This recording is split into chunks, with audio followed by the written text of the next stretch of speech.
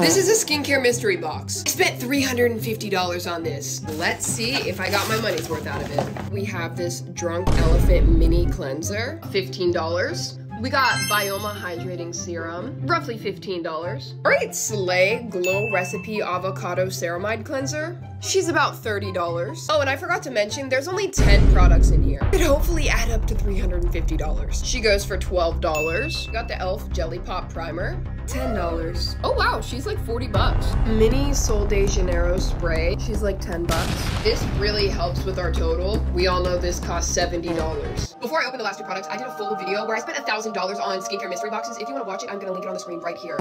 Okay, BHA serum, 40 bucks. We just need our last product to be worth $100. Let's see. Come on, come on. $20.